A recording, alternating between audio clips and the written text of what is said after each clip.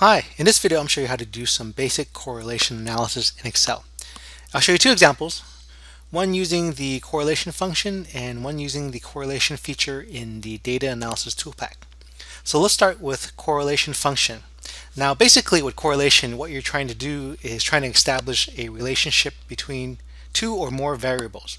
And sometimes you have a situation where you have the independent variable and a dependent variable. Let's say our independent variable is x and our dependent variable is y. So x could be something like a temperature or time. So as the temperature increases, maybe there's more ice cream sales. So in this particular example, I'm just going to put some dummy data here, any kind of data. And I'll just use the random sample function, rand between function, just to create some random numbers. So let's say 24 to, I don't know, 123. And let's press Control Enter, and that will enter this function into all the cells that I've selected here. Control Enter. You can see it's entered it there.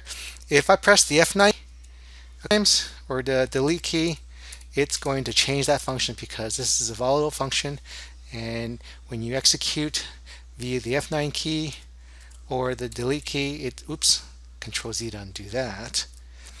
I'll click outside and press the delete key. You press one of those keys and it's going to recalculate that function.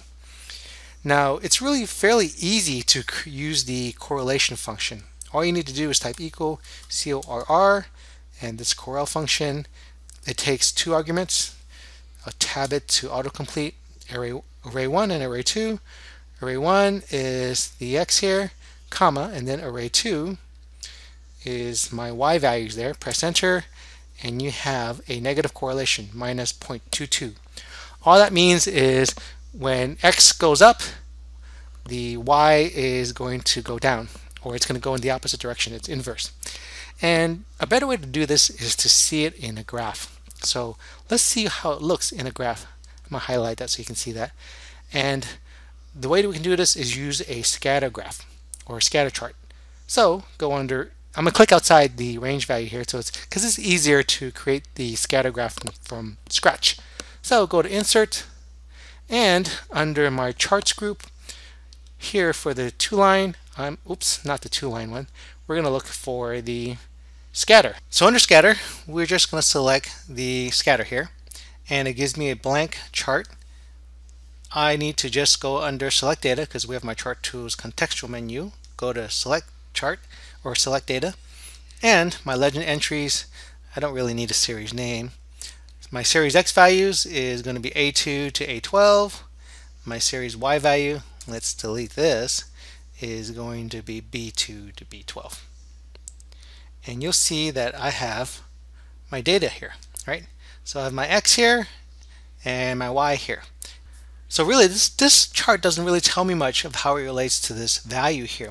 We see there's a negative relationship, but it doesn't really tell me much. And one way to really give you some idea of that relationship is to have a trend line. So I can just click on the chart elements here, click on trend line, and we're gonna, by default, it's gonna go to linear. So if you go to more options, you'll see by default it goes linear, and that's fine because we just want to see the direction. And you can see that it slopes downward, and basically when it slopes downward, it's telling you it's a negative relationship. As the values of x go up, the values of y go down. Now if I recalculate this, I just press the F9 key a couple times, you can see it's going to recalculate a little bit.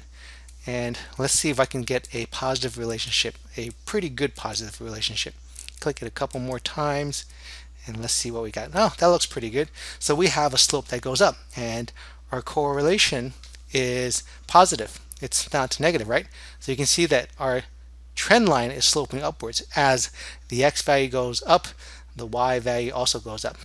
So the correlation function just gives you a basic idea of how these values correlate. Now if you want to show some significance of those values, are these values significant? That's not part of the correlation function. You probably need to do a little bit more, use a little more of the analysis tools, maybe a linear regression, and look at the p-values.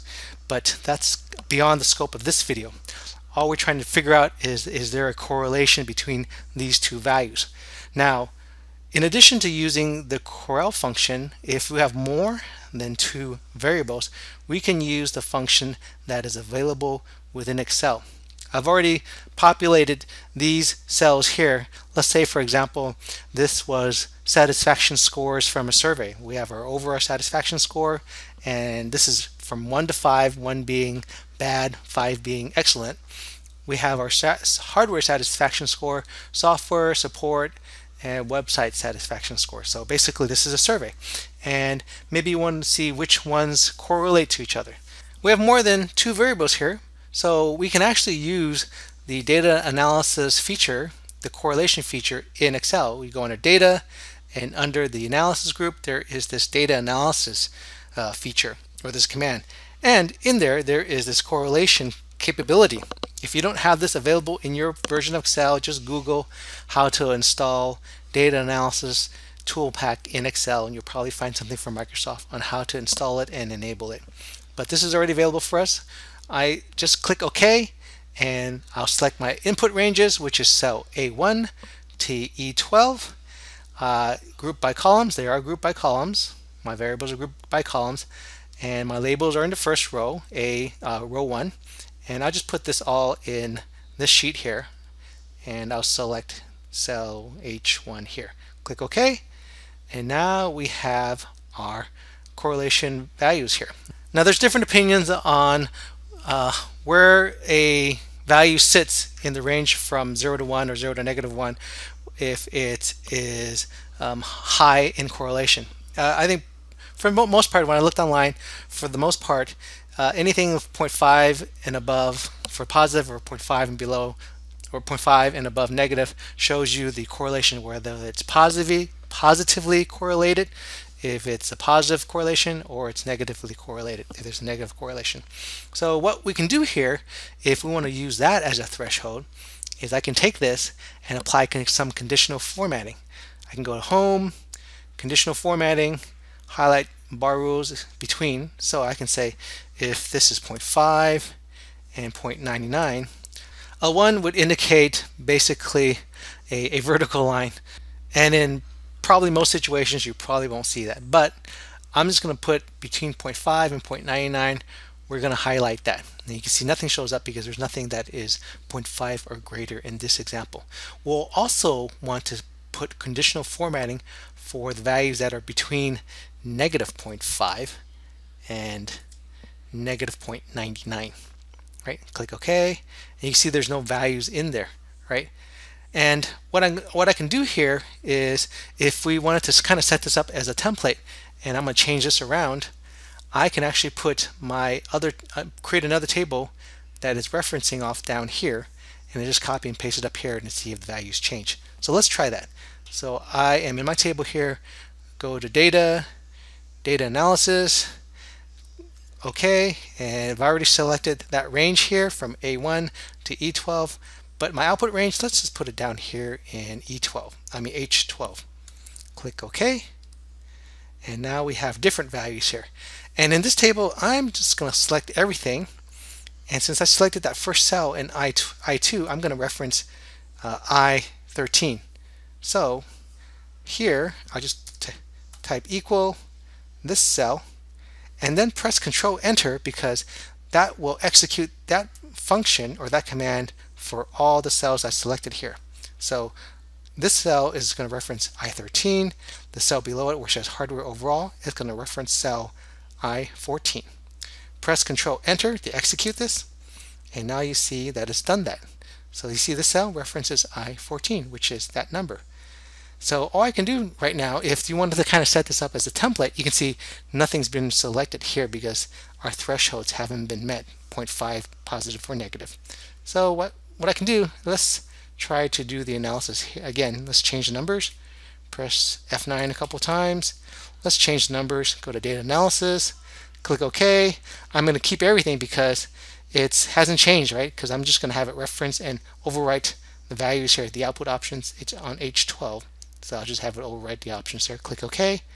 Click OK. It says it's going to overwrite it. Yes, that's fine. And now you see we have our overall hardware that references this value here.